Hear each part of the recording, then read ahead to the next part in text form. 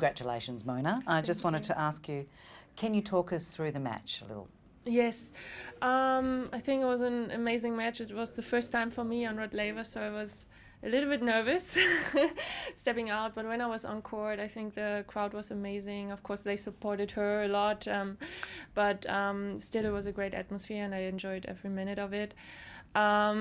I was starting to feel a little bit tired, I have to say. I think I already played 5 matches here, so it was a lot. But I was just trying to fight for every point, and I'm happy that I was able to turn it around. Yes, that's great. And about that second set, basically, what were you thinking when you lost the second set there? I mean, I think she played great. She was serving really well and she was playing really aggressive, so it was really tough for me to get into the match. But I was just saying, it's a third set. It's not too bad. So just going to refocus. And we had a little time because the roof closed. So I was just trying to take advantage of it, trying to eat a little bit to get some energy. And then, just going out there and try to fight for every point.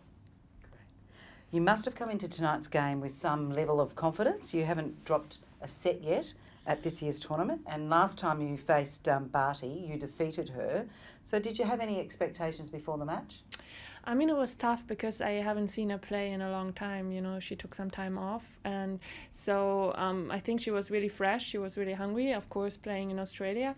So I was just trying to focus on my game, trying to serve well, trying to be aggressive. So I think that was the main thing. And of course, winning 5 matches in a row gives you a lot of confidence. But every day is a new day, so you have to, you have to put your level and have to give everything. Last year, you struggled a little bit with some health issues.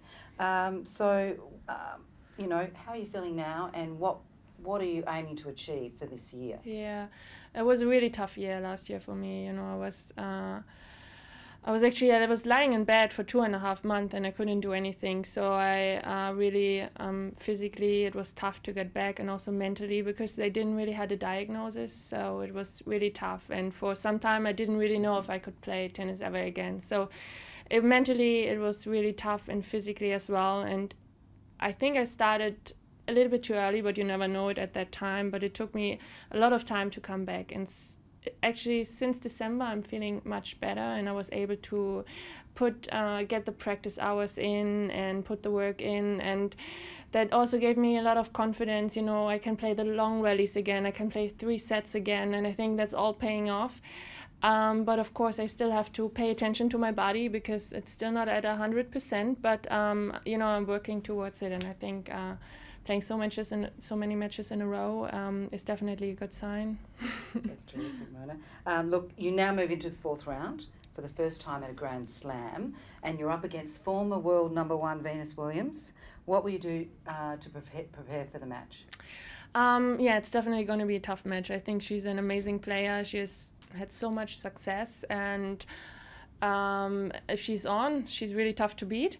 So, but I mean, I won 6 matches in a row. I'm just going to get out there. I'm just going to enjoy it, and I try my best, and whatever happens will happen. It's still going to be a great tournament for me. So.